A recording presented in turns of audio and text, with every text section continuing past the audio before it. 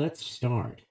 This question reads, an interventional radiologist is performing a procedure in which real-time imaging of the enteric vessels is important. With the catheter, he enters at the femoral artery, traces back up through the aorta, and enters the celiac trunk. If he were to inject contrast at this point while recording a radiograph, which three vessels would he likely see?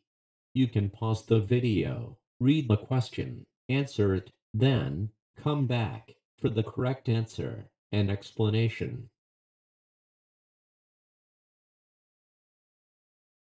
Okay, so the correct answer here is C. Left gastric artery, splenic artery, common hepatic artery. After entering the celiac trunk, the three vessels that the radiologist would likely see are the branches of the celiac trunk. As you see in the picture, the branches of the celiac trunk are the left gastric artery, the splenic artery, and the common hepatic artery.